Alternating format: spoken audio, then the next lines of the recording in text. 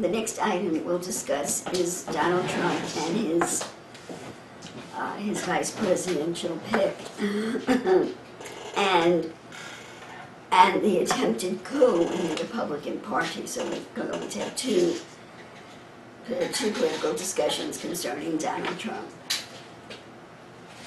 I think I had mentioned to you previously about the Stop Trump movement that is still alive and well. I think it is so abominable that there are people, they call themselves Republican conservatives. They claim that they're fighting for the conservatives, that what they're trying to do right now is overthrow the will of the people, and that is what is absolutely unacceptable to me. They didn't like the way the people voted in the primaries, and they're doing everything they can to overthrow the will of the people.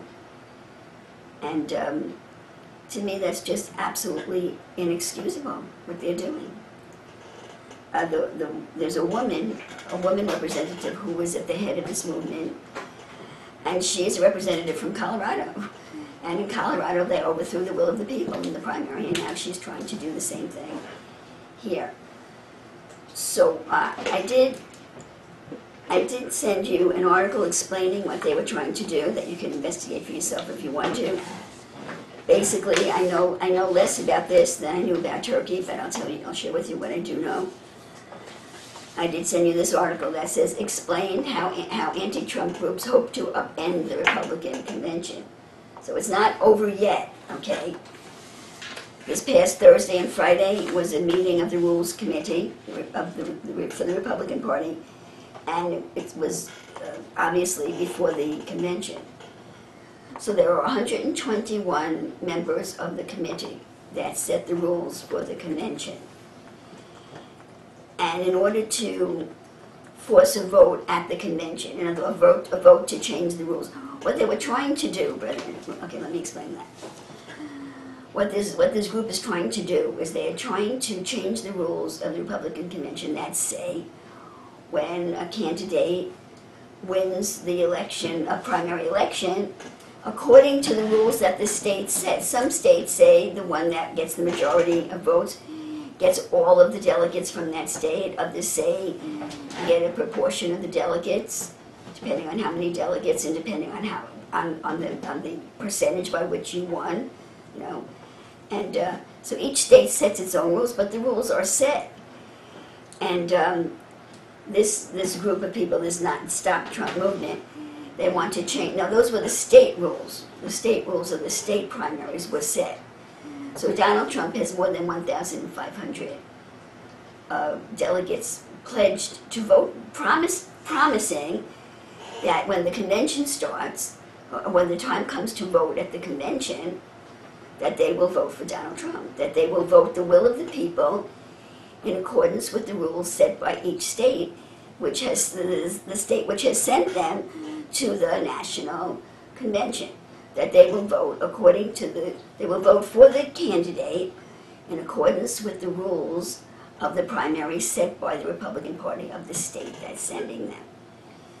And as those rules stand right now, as I understand it, they are bound, if in other words, if the majority of people in a state elect Donald Trump and he gets their delegates, however many delegates he gets from the state, those men or women that go to the National Convention are obligated on the first vote to vote the will of the people. Then if on that first vote the candidate does not get the required amount of votes, which I believe is 1,220, I think it was. If anyone gets 1,220, there should be only one vote, because all of the delegates that were bound by the will of the people should vote according to the way they're supposed to vote, and that candidate would be elected to be the nominee for the Republican Party. So that's what's coming up in the convention. Donald Trump is not yet the official representative called a nominee, okay? He's representing the Republican Party in the public election for president. And as a participant, as one of the people running in the election, he's called a nominee. He will be nominated by the Republican Party to represent the Republican Party and all of the people who are Republicans in the national election. Okay? If you vote for Donald Trump, you're voting all the people that voted in the primary, all the people that claim to be Republicans, and all the people that aren't Republicans, okay, that want him will vote for him. He's the nominee. He's the representative of that group of people, of that platform. They have a platform as to what he stands for. So this Stop Trump movement are trying to change the rules and say, well, let me finish what I'm saying. So if for some reason all of the delegates do not vote as promised, or if no candidate has the minimum amount of 1,220, I believe that's the right number, then there's a second vote, or a third vote, or a fourth vote, until they get a majority of votes that will elect a candidate. The key word here is that after the first vote, the delegates are no longer bound. In other words, a delegate that's anti-Trump could be forced, if he's an ethical man, to go to Cleveland and vote for Trump because the people of the state elected Trump, but the delegate himself doesn't like Trump. So after the first vote, if Trump is not elected, if there are not enough votes to elect him on the first round, and they vote again, then all of the delegates are unbound. And the man who doesn't like Trump but was forced to vote for him on the first vote now no longer has to vote for him. So now if the candidate is not, if the nominee is not elected on the first round, then what it comes down to is that the person who will be the nominee for the Republican Party is the will of the delegates and not the will of the people. So even that, I'm not too happy about. Okay. But that's been going on for years. But the point is, it's never been a problem before. We're having problems these days that we never had before. Okay. So the Stop Trump delegates tried to change the rules to the vote, saying that all delegates would be unbound for the first vote. That's what they wanted to do this past Thursday and Friday. And the vote was late Thursday, I understand. They wanted to change the rules saying any delegate can vote however he wants and he has no obligation to the people of the state that sent him. To me, that's just unbelievable that they would even try to do that. It's a complete overthrow of our democracy. And it's legal because it's the party rules. It really has nothing to do with the law. It's the rules of the party. Our forefathers warned us against political parties. They said we shouldn't even have political parties. But we have them, so we have to deal with them. So there's 121 members of the committee. And the coalition that wanted to, or the group that wanted to change the rules, needed 28 of those 121 members to force a vote. They needed 28 members of the committee, of the Rules Committee, to say that we will have a vote not at the committee but at the convention floor. Should we unbind? I may not be right about that. I don't know exactly where the vote would be. I guess it would have to be at the convention. An open vote. Does anyone, whoever thinks that all of the obligations should be released and these delegates can vote for whoever they want to vote for on the first vote. Okay? So we have a committee of 121 members of the Rules Committee of the Republican Party. Okay?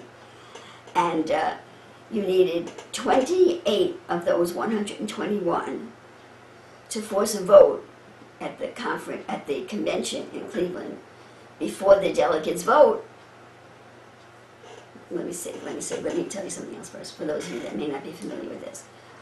Every state sends their delegates to the National Convention, and there's an actual vote.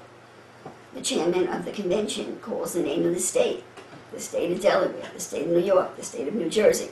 When he calls your name, the spokesperson for the delegation, because there's always more than one delegate, so the group of people from one state that are all delegates, collectively, they're called a delegation. The leader of the delegation stands up and says, the great state of New York votes for Donald Trump, or whoever they vote for. So we see the head of the delegation speaks for the delegation, and the delegation is supposed to be speaking for the people who elected them at the primary. That's the way it's supposed to work. See? So this Stop Trump movement, they went to the Rules Committee meeting, and they needed 28 out of 121 members of the committee to force a vote on the floor of the convention. Before the chairman started calling the names of the states and letting them vote, they wanted a vote as to whether or not the delegates would be bound to what the voters of the primaries want them to do on the first vote. They were trying to unbind them, hoping that enough of the delegates that were bound to vote for Trump but really didn't want Trump would vote their conscience, that's what they're saying, vote their conscience, in other words, vote who they want for, not who the people wanted them to vote for. So the move, it wasn't really a request, the move to force the vote on the floor of the convention before the first ballot, to force a vote that would unbind the delegates, that would let them vote whoever they wanted to vote for, whoever their conscience told them to vote for on the first ballot, okay? The attempt to force a vote before they voted, is anyone not following me? Okay? Was quashed in the committee. You needed 28 members of this committee to force, the 28 of 121 members of the committee to force a vote on the floor of the convention, which if they got a majority in the convention would then have unbound all of the delegates on the first ballot. But they were soundly defeated. They got 21. They got 21 members of a 121 member committee that would be willing to force a vote on the floor of the convention. So apparently Donald Trump has successfully struck a deal with the Republican Party. They found him, but brother, this is not good. This is ripping the party apart, disenfranchising all of these people. It could destroy the whole Republican Party. It could really hurt America. It's just, these people, in my opinion, these people are crazy. I mean, talk about sore losers. But I'll tell you what I think. I think that this Cruz crowd, I think that at least some of them, they really think that Trump is the Antichrist. And that's why they're fighting like this. They really think he's the Antichrist. That's my personal opinion. I haven't read it anywhere. Not that it's not out there. I haven't read it anywhere, but that's what I think. So they're willing to break all the rules, and they're desperate to not let him in. So they lost, and Trump seems to have a strong deal with the Republican Party. They've agreed on what the platform that he will run on will be, and he will be building the wall. And they've accepted his platform on immigration. And I don't know what concessions Trump made, but you have to make some concessions. You have to come to a middle ground, and he's this top negotiator. So that's the story now. There are people who are in the Republican Party that are saying the current existing rules actually say that the delegates are not bound, and they are encouraging delegates to not be bound by that, not be bound to the will of the people. So the Republican Party answers thusly, saying the person that's going to be running the count, that maybe the chairman, I'm not sure what the correct title is, let's say the chairman of the convention, she will have a list of how many delegates were assigned to whom from each state. And she's going to know that the state of New York voted for Donald Trump. So if she says, and how does the state of New York vote, and the head delegate stands up and says, the great state of New York, votes for, I don't even know who would be running against him. Votes for Joe Blow, okay? The chairman of the convention will say, that's not what my information is, and I have to challenge him. That would cause a disruption of the convention. The press would get a hold of it. It would not be good for the party. It would not be good for the country. It would not be good for winning the election. It would not be a good thing. And the only sense that I can make out of it is either they're very sore losers, or they really think he's the Antichrist, and they will do anything to get him out. But they won't be able to get him out. So that's Monday. I don't know, the convention is 3 days. I don't recall. I was at the George Bush's convention, W's convention. I don't recall whether they voted at the beginning. No, they had a vote at the end because I wasn't there the first night. I heard the votes and I wasn't there the first night. So I think it's the last thing that they do. They vote, and on the last day of the convention, they vote. So Ted Cruz will be speaking at the convention, which is surprising me. I wonder what he's going to say. He's going to say, don't vote for this man, he's the Antichrist. I don't know what he's going to say. But Trump has a very strong Christian influence in his platform, and he actually has Tebow speaking. You know, Tebow was is the football player. He was a football player that would give God, he would get down on his knees and give God all the glory when he made a touchdown. I don't really have an opinion about that, brethren. I don't know, but they fired him because of it. You know, he would get down on his knees and point to heaven. You know, making a public statement in a game. I don't think football should be politicized on any side. You know. But I don't know. I don't know. What's the big deal if he wants to do it? I don't know. So he was fired. He was supposedly a very big football talent. Maybe someone who's into football that's listening in can clue us in more on Tebow. And then he just went down the tubes. They traded him. And then that team traded him again. And the last I heard, he was just knocked out of football. And I don't think he's playing professional ball today. But he will be speaking at the convention. So, and Donald Trump has made a commitment. He actually, I heard his speech. I could have been there Saturday morning. I received an invitation to be there Saturday morning because I was present at the Patchogue rally. So they got my name. I actually could have been there, but I just couldn't stop working on the book. I really would have liked to have been there, but it didn't work. Yeah.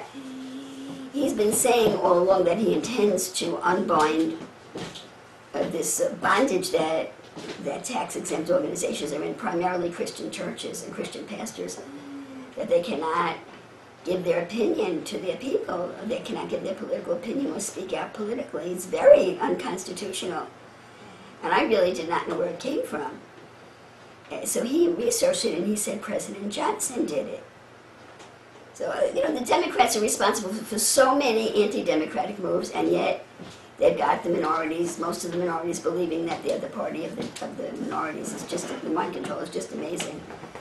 But when I heard him make his speech announcing Mike Pence, that he had chosen Mike Pence, he went even further. I love Donald Trump's honesty, and I love his boldness. I just absolutely love it, and I think a lot of people just love it. And he just stood up there and said, he researched it, and it's his understanding that there was a local preacher that gave Johnson a hard time when he was president. I don't know when he was president. He was president.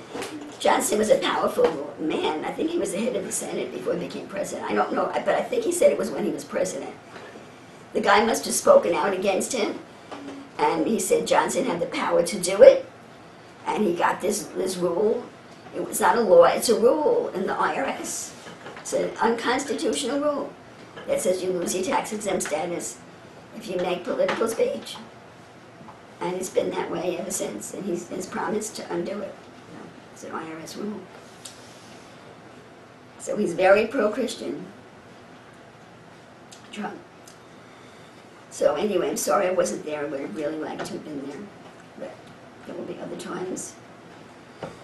So before I go on, I would just like to talk briefly about Pence. And does anybody have anything to say about anything that I said, or anything to add, or any questions about? Sheila? Yes, Jesse. Real quick, the Tim Tebow, he had a guest speaker. Yeah. Trump had wanted him to do it, but 2 days ago, Tim Tebow came out and said it was just a rumor and he would not be speaking at the national convention. Oh, did he say why? He didn't say why. I I couldn't get anything on that. I just, from what I understood was that he had, I don't know. It sounded like it was more of a religious thing than mixing the politics and the religion or something. But I can't say that for a fact. Okay. But I do know that he did come out and say it was just a rumor that he's not going to be speaking. Oh, okay. Okay. Okay, that's fine. I just love Donald Trump's honesty, and he also talked about the rules vote. He came out and said that they were, that they were largely the people that were responsible for the Stop Trump movement were destroyed, or whatever strong word he used. I just love it. And I know that a lot of people who are voting for Trump, they don't like all of his policies. I know Alex Jones doesn't like all of his policies. Alex Jones isn't for building the wall. Look, you can't please everybody.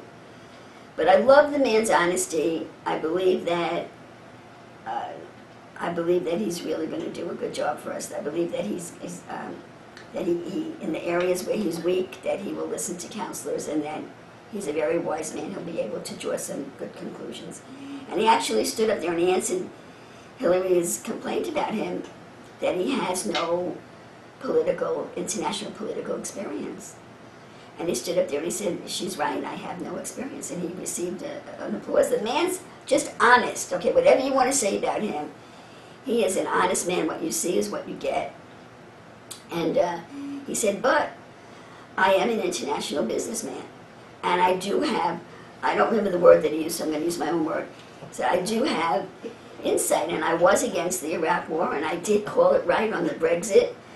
And he just said to himself, I have political savvy. I'm an international businessman. So anyway, it's a very small chance that he will not be nominated. I understand that he's running neck and neck with, actually I understand he's ahead of Hillary in the polls right now. And these letters, these emails have really hurt her. So look, brethren, the bottom line is it's all in God's hands. We are required to fight with all of our legitimate strength. But the matter is in God's hands. And the truth of the matter is that, if you can hear this, if God's people don't fight, then he turns us over to what we want.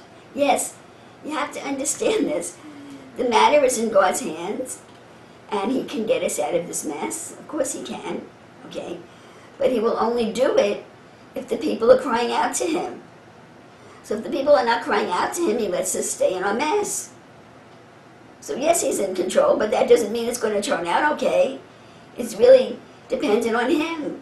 It's really dependent on us. Is it dependent on him, or is it dependent on us? It's dependent on him, but he makes his decision dependent on us. So all these silly Christians and Jehovah's Witnesses and all these silly people that say they serve God, that think they shouldn't be involved in politics, thank God thank God there are people that are not like you, or the Lord would turn us over to tyrants every day. And there are Christians that believe they shouldn't be involved in politics. You're silly, you're foolish, and you're responsible for every bad thing that's happened to this country because of your ignorance. So, okay, I'd like to start another file, and we'll talk about my pens next.